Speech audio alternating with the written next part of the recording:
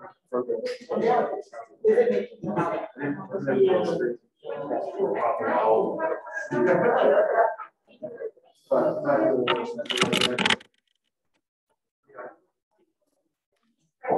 Trevor, can you hear me okay? Yeah, I can hear you just fine. I actually don't know if my speakers are working. Can you hear me, Garrick? Ryan, who is it? Yeah, can you hear me? Yes, great. Okay, good. All right, I'm gonna turn on security in order to prevent a photobombing.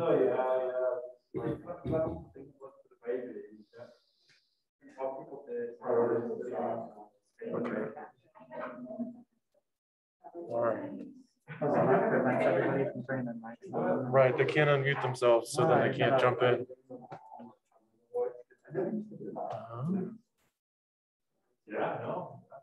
Okay. Pretty good crowd.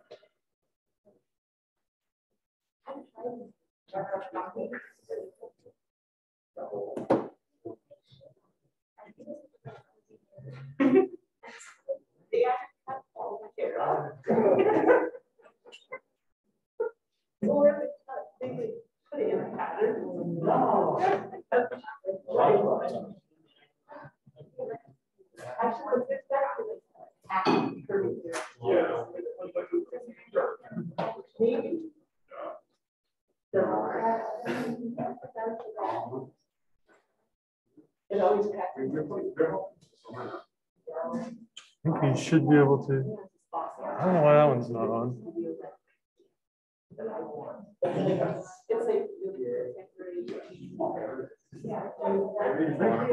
Or is it space bar for next? Just space. Yeah, no problem. That's just as good as a clicker. Go ahead and jump in. Go ahead and jump in. All right. All right, good afternoon, everybody. I'm Joel Johnson. I'm a PhD student here at NAU and APMS. And today I'm going to be sharing some exciting results coming out of our lab. The title is Optomechanical Cooling and Liquid Core Optical Fiber. Brief outline, I'm going to explain what optomechanical cooling is. I'm going to show some nice pictures of our liquid core sample. I'm going to present the pump probe results and explain how they support our pump only results. And then I'll give some concluding analysis of these data. So optomechanical cooling at its essence is just light scattering off of sound. So if you have a material at room temperature, it has some thermal fluctuations, and we can call these density waves, mechanical fluctuations. We'll call them sound waves. And so in the diagram down below, I have capital omega to represent sound waves. If you have a laser light incident on a phonon, which is just the quanta of sound, just like photon is quanta of light, represented by lowercase omega, it has a chance to backscatter off of the approaching, in this case, sound wave. And this is called Brillouin scattering. And if it is indeed an approaching sound wave, then you have an energy transfer in this scattering event. So energy transfers from the sound to the light, or from the phonon population to the photon population. So that means the returning light is frequency upshifted or blue shifted, and energy conservation, the sound wave intensity is then lowered or cooled. So that's the material being cooled. There's also the opposite scenario, optomechanical heating. The only thing that flips is the retreating sound wave the sound wave is now retreating instead of approaching. And so the energy transfer goes the other way. So this time energy transfers from light to sound, and the returning light is frequency downshifted. And this is results in the sound wave then being heated, the phonon population increasing. So if you pay attention to the widths of the arrows here, I'm trying to give a qualitative representation of like the intensity of what's going on with the phonon there. So why do we care? Very briefly, noise reduction. So if you have lower thermal energy in these fiber systems, especially ones that are using Brillouin scattering to exploit some of these modes. Lower thermal energy results in lower noise, which is great for applications that are based on these kinds of phenomena. And then a future project that we're just beginning to kind of get started on in our lab that's exciting is exploring ground state cooling with the same optomechanical cooling phenomenon in combination with a cryostat. So here's a diagram of our liquid core optical fiber sample. So you have SMF28, which is just basic cheap fiber, spliced to UHNE7, so it tapers down in core. And then you have that angle spliced to 1 meter of very special hollow core fiber. So it comes hollow. And because of that angle splice, we allow liquid to enter into and fill the whole core of this 1 meter of hollow core fiber. It fills via capillary action, and it takes about a day and a half to 2 days. And the liquid is carbon disulfide. And why carbon disulfide? It has the highest Brillouin gain of materials here in this list, which is based off of just material properties, speed of sound, and other things. So here's an actual picture of this splice. This is one splice, a lot of architecture around it because it's delicate. So it's not fully spliced together. You have that angle, and it's very delicate. So we tack it down with glue, and we put a vial with the bottom cut off to be the liquid reservoir for that CS2 to seep in. So if you were to look under a microscope at that splice center, you see this very, very tiny, you may not even be able to see, it's a very tiny little gap there. And it turns out that's large enough for carbon disulfide to enter and fill the core.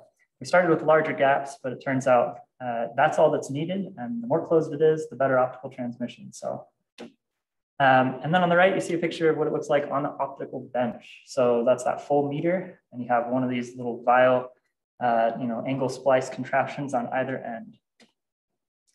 So the first experiment I'm going to talk about is our pump probe experiment. So if we have a higher power pump optomechanically cooling the samples in the same way that I started the talk with, and we add a lower power probe to independently verify that this sample is being probed, we're going to be collecting this backscattered probe light, and we're not going to be varying the probe power. So that's the most important part of this experiment, is the probe power incident on the phonons. This one here is being kept constant, and we're going to increase the pump power. And so if we have cooling happening in the sample, in the anti-Stokes mode, right, with the approaching phonons, if we have cooling going on, then we're killing the phonon population in the anti-Stokes mode. And so even though we're sending the same amount of power, an incident probe signal, it has lower probability of scattering because there's just less phonon population to scatter off of. And so we should get less probe light returned back to us as we collect. So if you look carefully at the widths of the arrows, I try to give an idea of the dynamics of the situation. So as such, the returning probe light here, we want to see that as we increase the pump power, we see the spectral peak lowering. Spectral peak just refers to the amount of photons being collected at the detector. So if we're getting less backscattered light, that's lower spectral peak. And another known indicator of optomechanical cooling is that the line width broadens. So the shape of the spectra that we're getting back from this probe backscattered light is a Lorentzian. And with increasing pump power, we want that Lorentzian to widen increasingly. So this is the design of the setup to carry out this very complex experiment. So we have a probe line, and we have a pump line, and we have our sample over to the right, and our detector down at the bottom. So remember, the pump is what is optomechanically cooling the sample, and the probe is being kept constant. So as we increase the pump power, we increase the amount of cooling in that anti-Stokes mode in the sample, and the probe, constant and low power, comes in. It's orthogonal in polarization. That's how it's independent. So this is a polarizing beam splitter. So it takes a straight path through it, backscatters, and takes a straight path back through the polarizing beam splitter. Hangs left of the circulator, collected down at the bottom. So here's our results. Like I said, low probe power intentionally, because we don't want the probe to be influencing the situation. We want the probe to be cooling it itself. We want it to be a low power check. So we wanted it intentionally as a lower signal to noise, but just enough to distinguish what we needed to see. And you can see that there is a very clear height difference here. As you increase the pump, the spectral height lowers quite significantly. So that's very positive results. And then the other check that we wanted to verify was that the widths are broadening as the pump power increases. So that's given by the dotted lines there. Gave a different plot here because it's very hard to tell from the previous. So I plotted full width half max of with increasing pump power of those fit lines. And you can see that it does increase, it does broaden with increasing pump power. And these values are, they correlate to what's expected. So with these results, we can confidently say that the pump is cooling the sample because we didn't change the probe power at all, but the backscatter light we get is affected because of what the pump is doing. That's the point of this experiment here. And so because we see these characteristic signs of optomechanical cooling, we can confidently proceed knowing that the pump is cooling the sample, and we can put our foot fully on the gas and look at pump only data to see the full potential of this cooling in this system. So in this next experiment, so I'm calling pump only experiment, no probe, only pump, right? So this time we're collecting the backscattered pump light, backscattered pump light here. I put a little reference diagram from the previous experiment up there in the top right. This time we're collecting the pump backscattered light, and we're also increasing the pump power.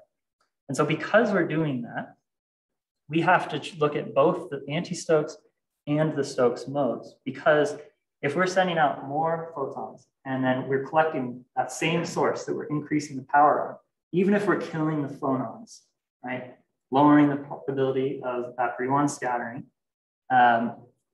thereby, we would think we would have a lesser chance to get backscattered photons in our collected light. We're increasing the amount of photons we're sending so significantly with each pump step up that we're still going to get an increase, even in the anti-Stokes mode where there's cooling.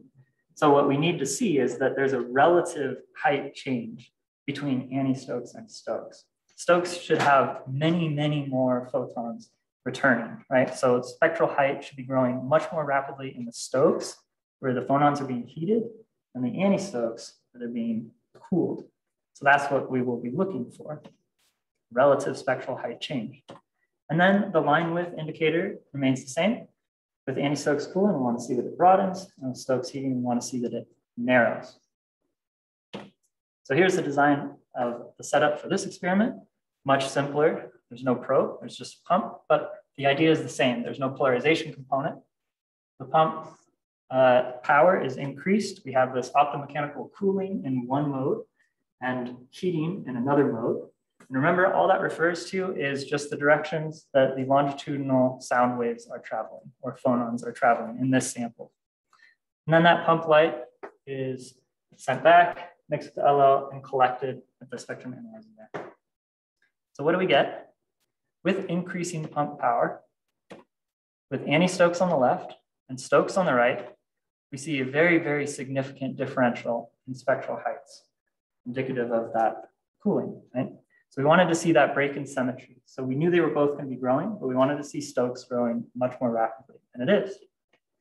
So bringing these together for closer inspection, the slick animation. That is our cooling right there. That is a big deal. The other thing that we wanted to see is the widths, right? We wanted anti-Stokes, the lower one there, to be broadening with increasing pump power. And we wanted to see that the Stokes was narrowing. And we can see that the anti-Stokes is indeed much broader, especially for higher pump powers than the Stokes. To quantify this, done another plot and added all the data points. So this is a height ratios. So Stokes spectral peaks divided by anti-Stokes spectral peaks. So going back a plot here, it's taking the peak of each one, right, at each power level, and just dividing Stokes by anti-Stokes.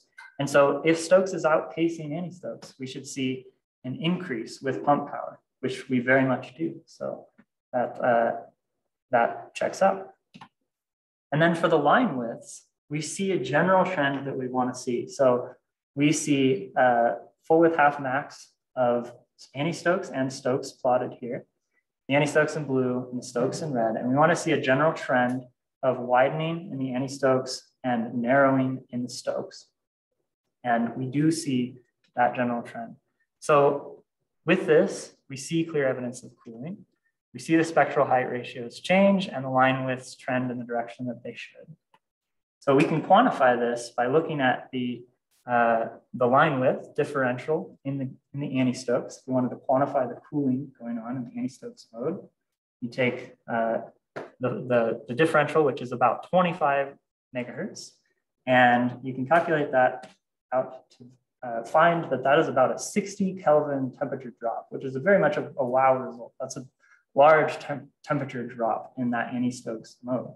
So what this actually is in the anti-Stokes mode, in one of the directions where phonons are traveling in this liquid core optical fiber, we have killed the phonon population, reduced the thermal fluctuations, made a quieter mode for applications to then exploit that are based on those phenomena. So with that, I want to give strong acknowledgement to my advisor, Ryan Mehunen, who's infinite source of knowledge and patience, and our collaborators, Milt Otterstrom from Sandia and Peter Rakich of the Rakich Group at Yale University. Thank you.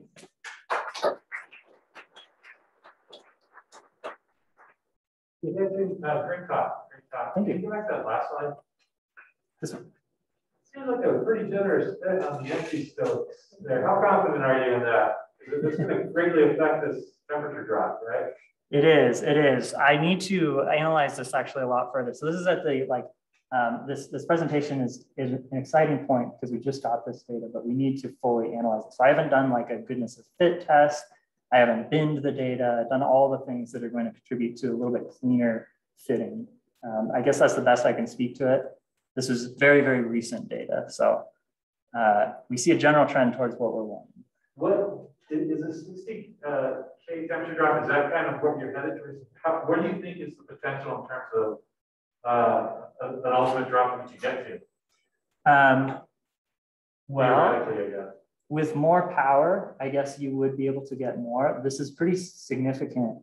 But I think the most exciting next step for further temperature drop would be involving also a cryostat. So like two things in combination would be really neat.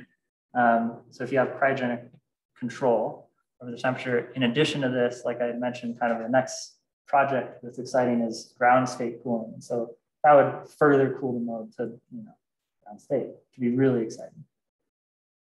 Do you have another question? Jen.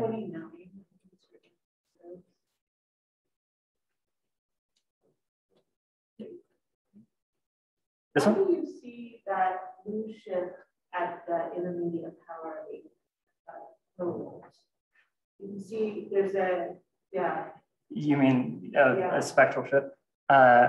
Yeah, I think that's more to do with the signal to noise ratio than actual physical source of that.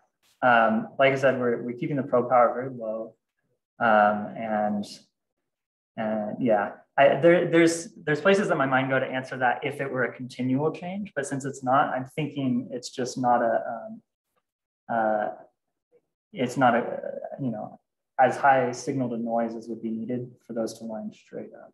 And a related question in another number of slides later, you don't have to show us, but the anti-Stokes saturates with power. Yes. What is the significance of that? What does that mean physically? So you mean like the green isn't much more than the red here? Yeah, it's possible that we're reaching saturation. I haven't done those calculations to see if that is the case here, but it's possible that it's like an asymptotic approach here, and so it takes much more power with each. It's a nonlinear step up in power that results in the same amount of cooling. If I said that correctly. you are reaching some sort of saturation, like you said. Yeah, that is correct. So I think you have a question on the one. So if you pull up the participants, might be able to do it here. Yeah. Ask to unmute. Yeah.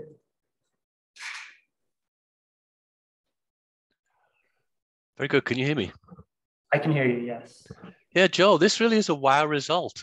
Very impressive. I'm thinking my colleague here at ASU, Yonghang Zhang, are you familiar with his work? He had an Air Force contract, and I can't remember the details, but I think he was growing some kind of indium arsenide, gallium antimonide, quantum well, or heterostructure and doing laser cooling. And I think they were only getting a few degrees Kelvin cooling.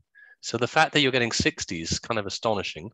Yeah, this is remarkable. Yeah, so I had a question. So when can I use this to instantly cool my martinis? What's the what's the heat capacity of the liquid filled fiber that you're cooling? Well, so okay, that brings up a really important point, is that we have anti-Stokes cooling, but we also have Stokes heating. So the overall temperature of the fiber itself is not cooling. It's just the one mode, so that one direction of travel of the phonons that's cooling. I see. Okay, so I misunderstood that. So what are the applications that you have in mind? There's a few really interesting ones that I can't go into too much detail about, but really any application that would benefit from noise control based on thermal fluctuations. Oh, I see. Yeah, I get it. Yeah, that's very interesting. Well, good. Well done. Thanks very much. Great talk. Thank you. So if you look at the phonon modes, particularly on a liquid, there's all kinds of things vibrating. Yeah. At all kinds of frequencies. So I guess my question is, can you target those specifically? And how does the cross-section with respect to those change as you go from one frequency to another? Yeah, you're right. There's a whole family of modes. So you can target. So this is spontaneous gluon scattering. You can have stimulated gluon scattering where you're exploiting material to vibrate at a specific mode given to oppositely entering laser sources.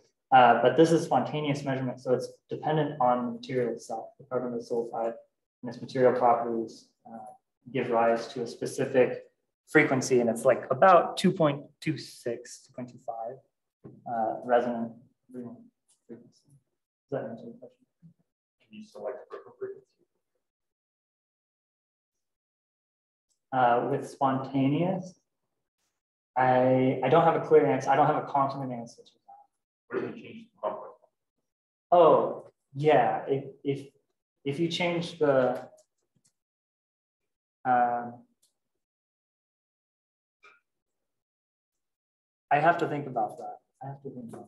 I think the answer is right, but I think my mind's Right, just turned into a comprehensive. You see that coming? Okay, sorry. So the frequency of the sound waves, how closely matches it? Okay, yeah, so that's an important question. So I think I might have a kind of like, I imagine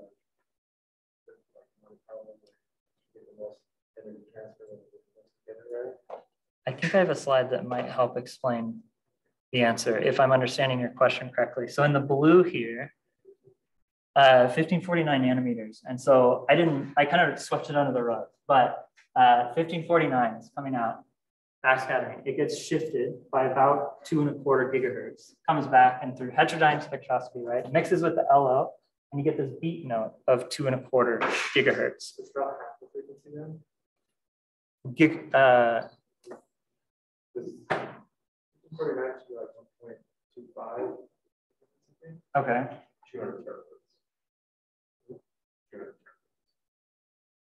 It's very, very small compared to very, very small change. And it's just the fact that we can get this beat note when it mixes with the LO that allows us to get that difference frequency at 2.25. Any other questions? Thank you very much for an engaging discussion and listening to the talk.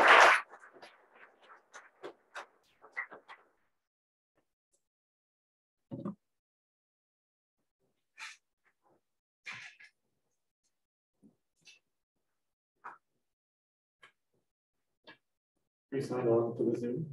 Yeah. Scan.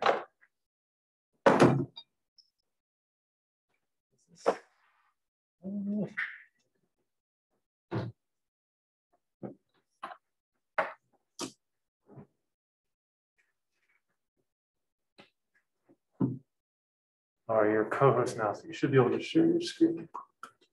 Okay. Maybe extend.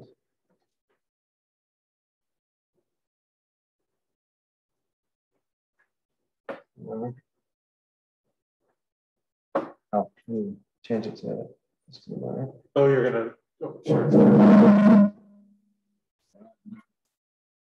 Very good. I should clear that. Lots of photos. Okay, I think we're ready. And then let me just drag some. So I'll share my screen on that screen. So you're just gonna project. Okay, so everybody should be seeing the same thing.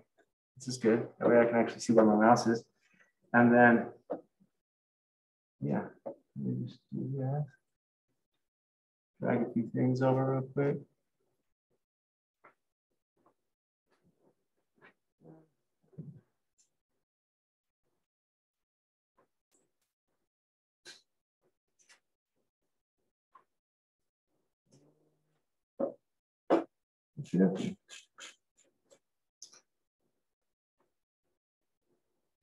Okay. Before I forget, I'll turn the laser pointer on so people can see where I'm pointing at. Okay. Well, good afternoon or good evening. I don't know which it is, to be honest. So today I'm going to talk about optimizing gold seeds for nanorod synthesis. If you don't know me, I'm Blake, and I work with Dr. Wetton. And this is my family. This is our little Halloween photo shoot. She wasn't too happy, but it didn't last very long. So yeah, I started NAU back in January. It was kind of offbeat. So there's a phone-on joke for you. And I got my master's at ASU in 2017. Like I said, I've been working with Dr. Wetton, and like my young child, my project is still in its infancy. So we'll go from there. First of all, just to give some context, most of you are pretty familiar with nano sizes, but I wanted to come up with a fun way to kind of explain it. And so I figured this is a particle that we'll be talking about later on. It's about a nanometer-ish. And then your eyeball is about 2.5 centimeters in diameter. And so if we took and try to put this in perspective, if we turned that particle into a beach ball, then your eye would blow up to about the size of the world. And just to make it a little more exciting, I put it inside the eyeball for you. But anyway, so yeah, it's small. It's kind of hard, actually. I still don't really understand how small it is because I don't think we can understand things on that length scale. But so we're talking about these gold nanoclusters, and we're using them as seeds for nanorod synthesis. But why do we care about gold nanorods in the first place? Well, they have some pretty important roles. And the main one is cancer treatment. You can see here, they're taking these gold nanorods and they're putting them in a little rat. And then they can use them for imaging. So the gold nanorods, they interact with light really nicely. And you can tune that interaction, which is great. So they can use it to kind of identify, where these nanorods accumulating. But more so, they can take, here you can see, it's kind of small, I know. They're taking the outer core is C-tab, that's the ligand, and they're replacing it with a bioadaptive molecule. And so this molecule is able to interact more directly with the cells and specifically target certain types of cells because it can get there and it can, kind of open up like an envelope when it gets to the right combination of membranes. And then here they actually wrap a bunch of these little nanorods up inside of a bioadaptive membrane. And once it gets into the cell that opens it up, then it can kind of deliver its little package. And then it's showing a combination effect where the C-tab, which is this surfactant that is involved, or we could call it a detergent if you'd rather. So the surfactant detergent, it actually has some toxicity to it. And so once it opens up that little capsule and delivers these nanorods, then you get the toxicity of the detergent. But in addition to that, now you can hit that with the right wavelength of light, and it heats it up. And so you can destroy the cells quite effectively using this technique. So the takeaway is nanorods can be used, gold nanorods specifically can be used to target and destroy cancer cells. So what makes the nanorod special is that it is tunable. Like I said, you can take the aspect ratio of the nanorod and it directly affects the wavelengths that it interacts with. So you take these little shorty guys, and you can imagine it's kind of intuitive. If you have a short nanorod, a long wavelength isn't going to want to interact with that short nanorod. So as you lengthen the nanorod, the interaction with longer wavelengths of light happens. And you can see that here. So we start here down at like 615 nanometers. And then when we move up to these longer, skinnier nanorods, we're getting up to 793. So it's highly tunable as to its response to light. Now, the synthesis of the nanorods themselves is a pretty interesting process. First, you have to make these seeds. And so you use those using a strong reducing agent. And then you have a weak reducing agent, and you create kind of this little magical juice that you put your seeds in, and then they start to grow into nanorods. And that happens it's a self-assembly process. It's pretty cool stuff. We haven't grown the nanorods ourselves because we're focusing more on the seeds in this particular focus. So the seed synthesis, here's an example of kind of the pre-mixture. This is the detergent, the C-tab, mixed with some gold that's in solution. And then we use the strong reducing, and we're able to get this nice brown color, which indicates that we're getting something that's very, very tiny. And these nanoclusters are quite tiny. And so the gold solution is this gold chloride, uses C-tab, and then the reducing agent creates a lot of free hydrogen, and that's what we use in the reduction of that particular system. So the question now is, like, we're focusing on these seeds, but how important is the role that seeds play? I don't know if any of you have ever seen a movie called Secondhand Lions, but there's a particular scene in there where a traveling salesman comes and he sells a bunch of different vegetable seeds to them. And a few months later, when they're harvesting their garden, they're looking around and it all looks exactly the same. And so they figure out that he conned them and just sold them a bunch of corn seed. And what we see is that not only in gardening, but also in the gardening of nanorods, there is a strong influence that the nanoparticles have on that. And so you can see here, this seed solution has a pretty high, this is telling you the size distribution of the seeds themselves. And so this one's got some pretty small ones. As it ages, they go through what's called Oswald ripening, where the smallest seeds kind of sacrifice themselves to the bigger seeds, and it just keeps going like that until you get some big fatties like this.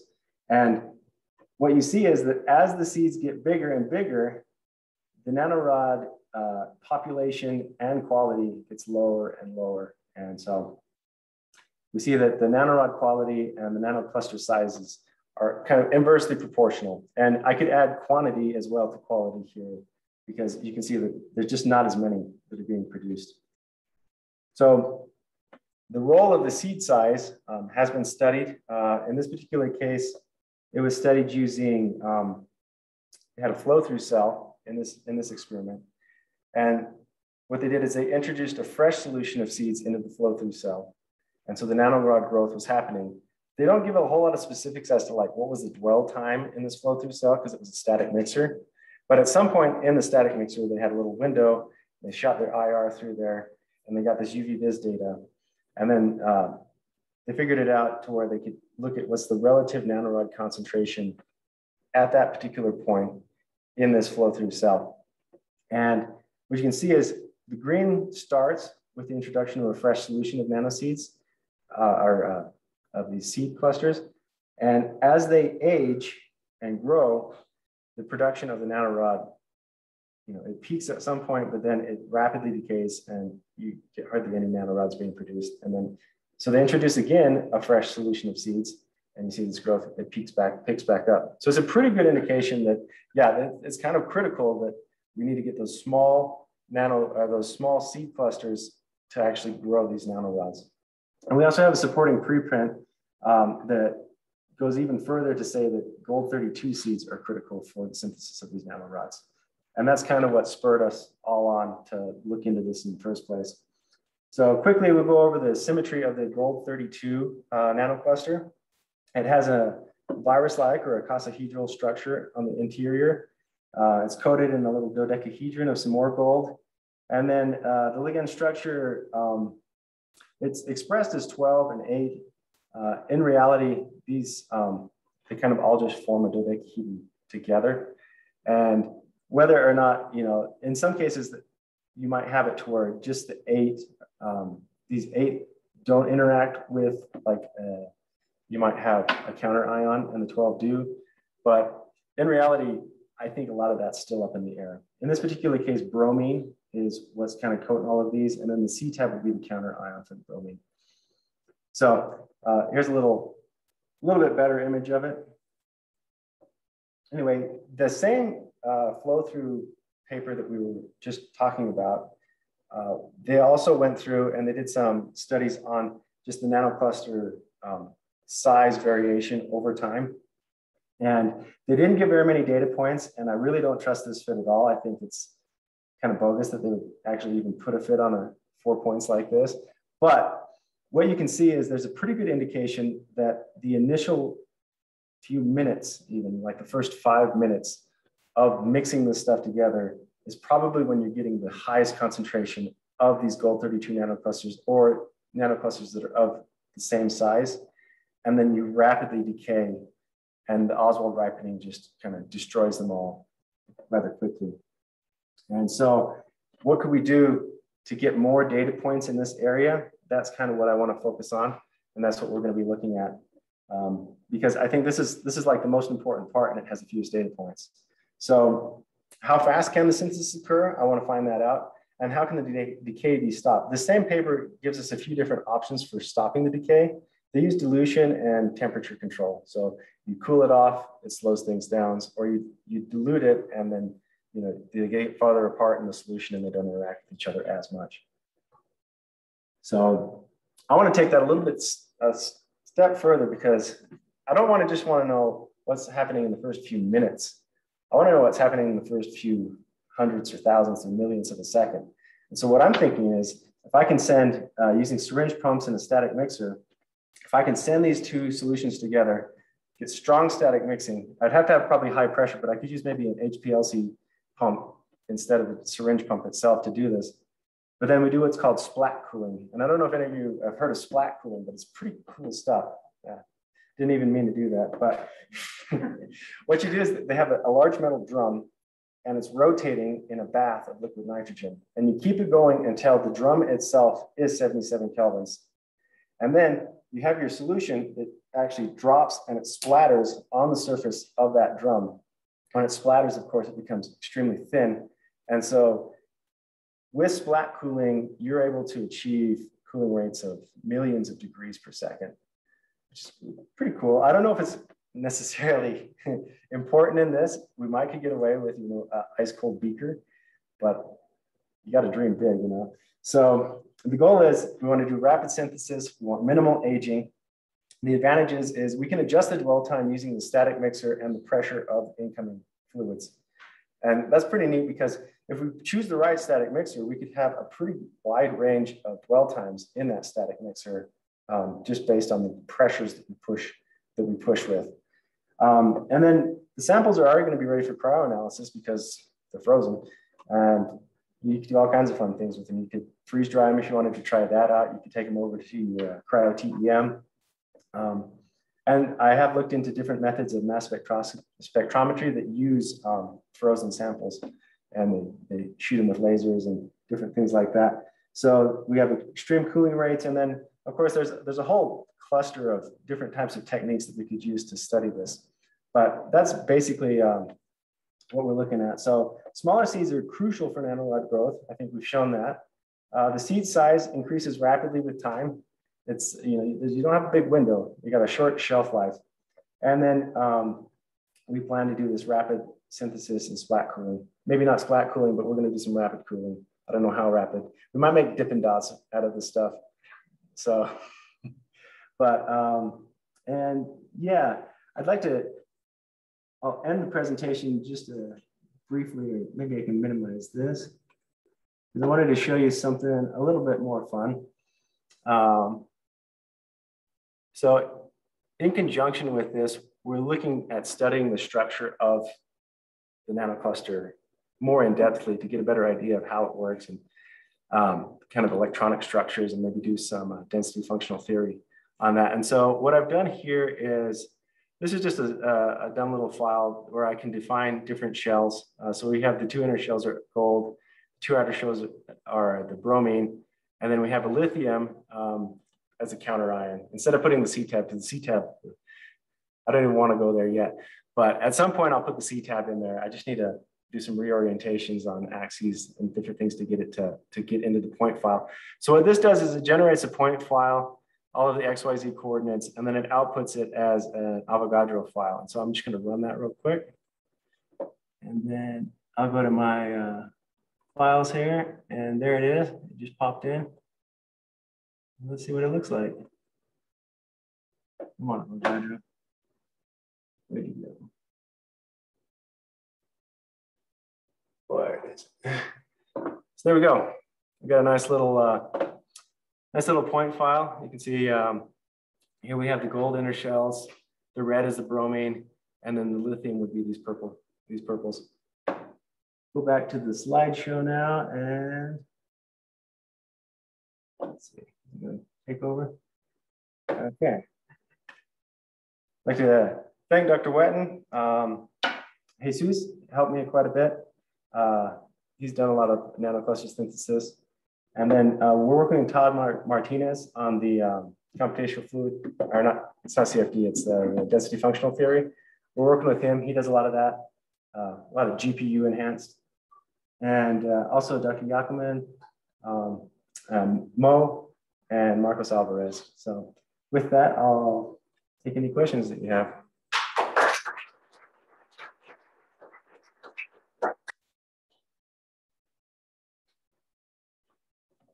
What causes the quality to degrade?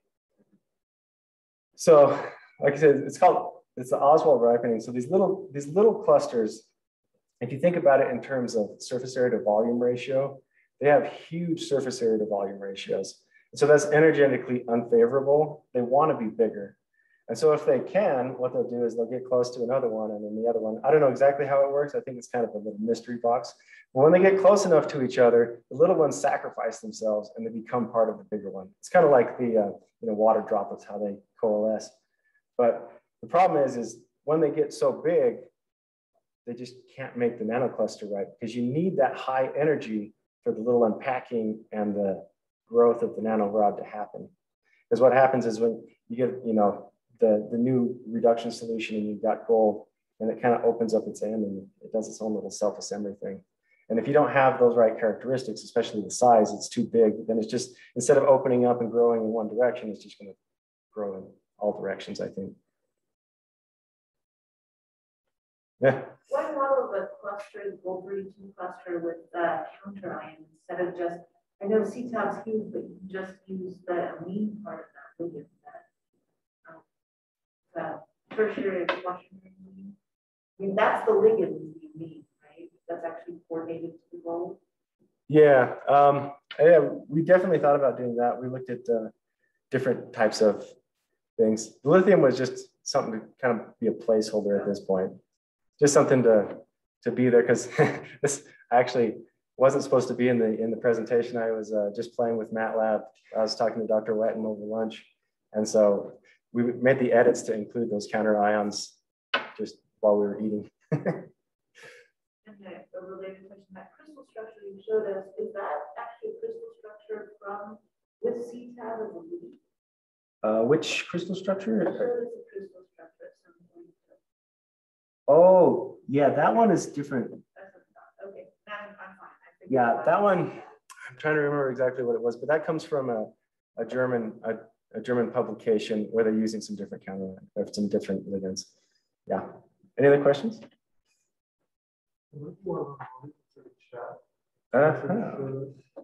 Let's see. We go to the top. Oh.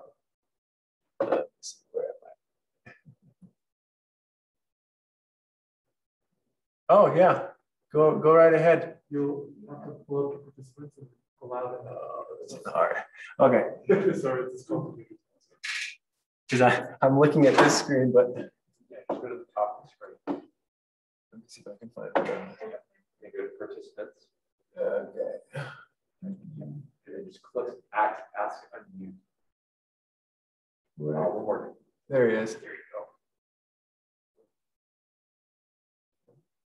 Is it working? There he goes.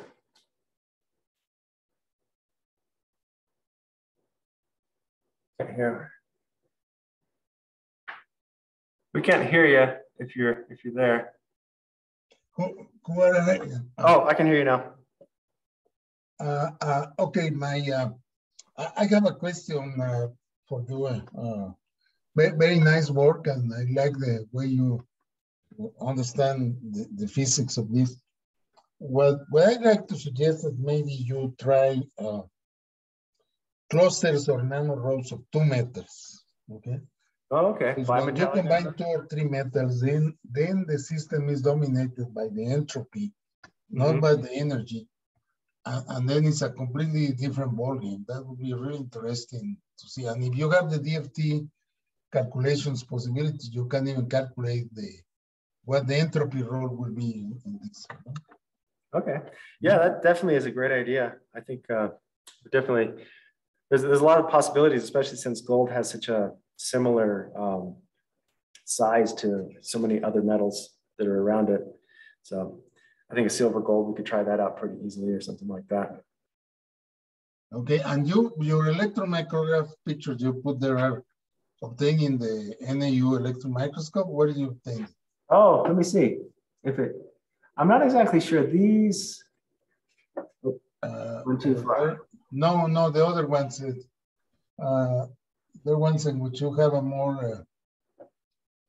If you advance, well, doesn't matter. Doesn't matter. That's. Oh, was it this? Yes. Those are the. Oh yeah, I'd have to look that up. I don't think that's an ASU. I don't think that was done at ASU.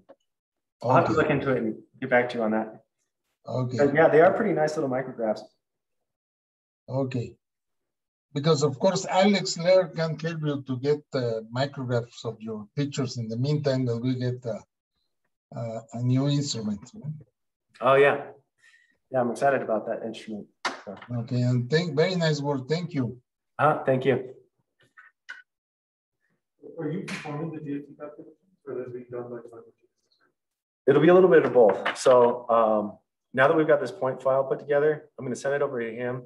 He's going to run it on his system a little bit just to see like how intensive it's going to be.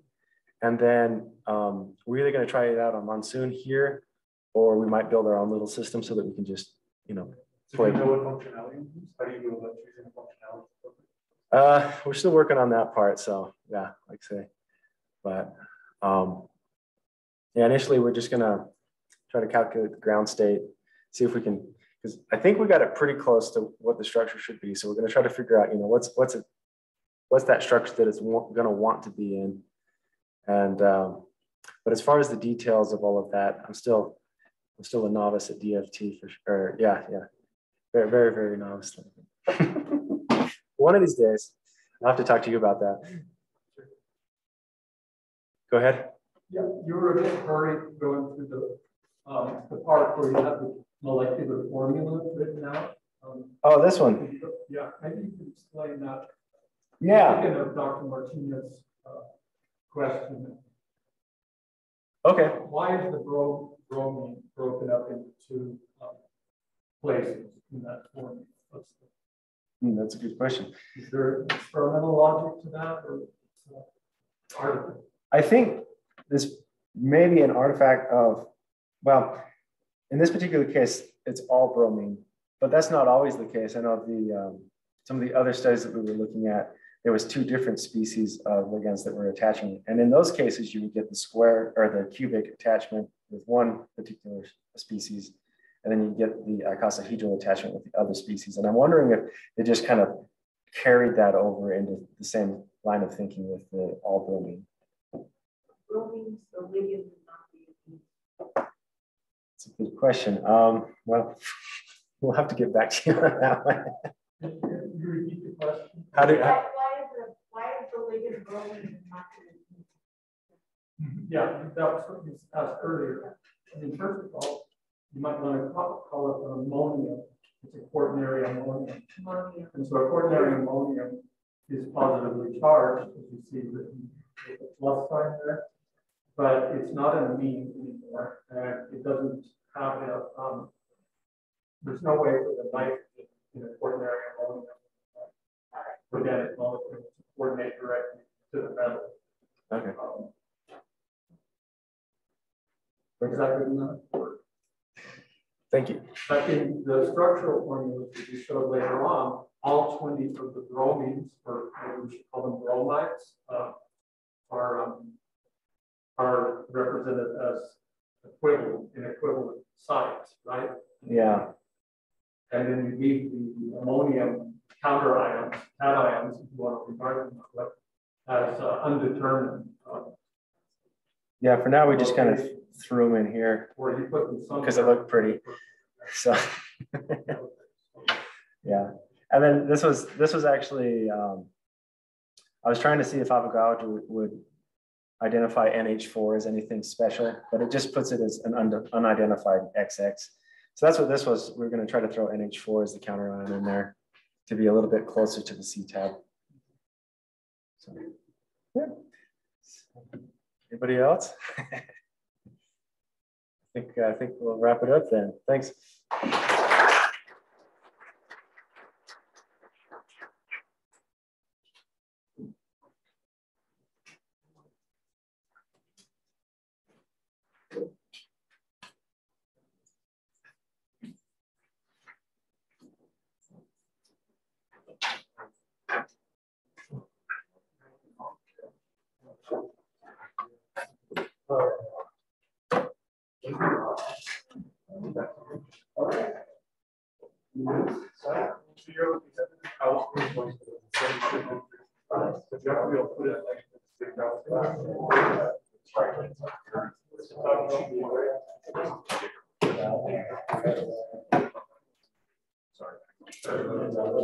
That's the ship.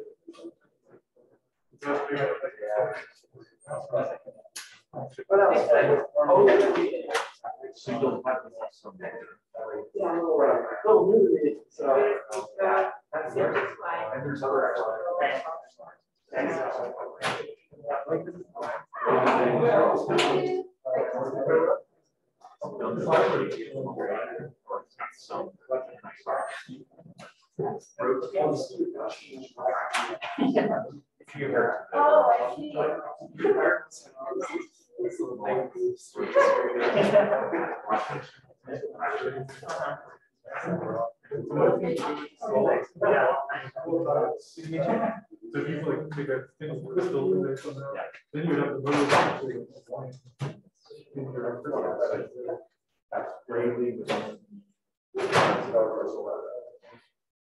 Great job. We could really hear documents. Yeah. Oh, yeah, yeah. it's really cool. You can spell it out in a physical way. It'll help you to follow what's going on. Yeah. The way that I feel like I have. Yeah.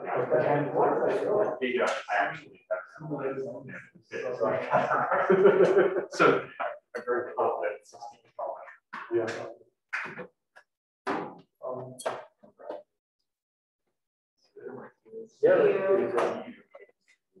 One of the special dealing with complicated things.